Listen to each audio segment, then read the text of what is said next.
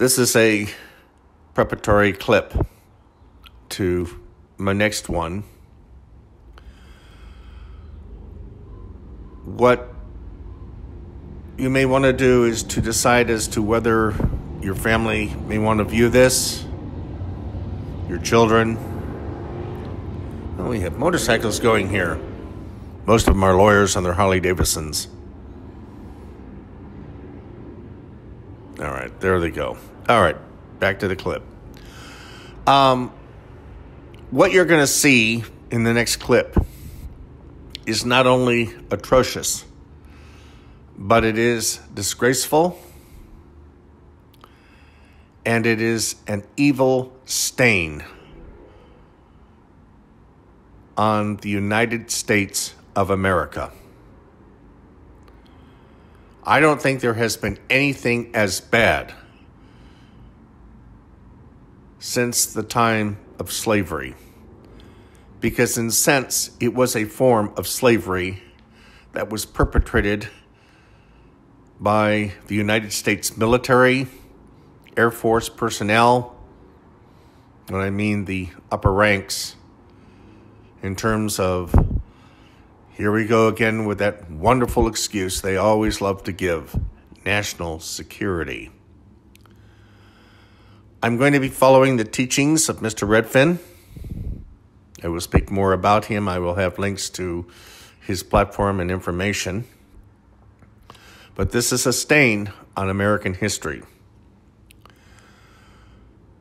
As you know, or may know, after World War II, the United States, in order to further our space program, we imported the Nazi scientists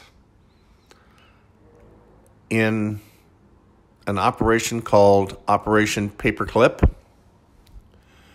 Our secret military base, especially where the Enola Gay was based out of, that bombed Japan with atomic bombs, was in New Mexico, near Roswell.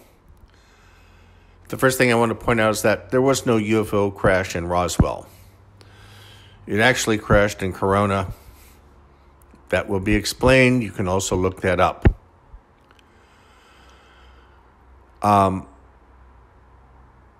think all of the UFO stuff in Roswell should be shut down, because once this breaks, this is going to be bad.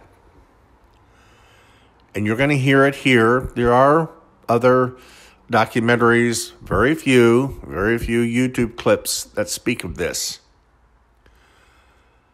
But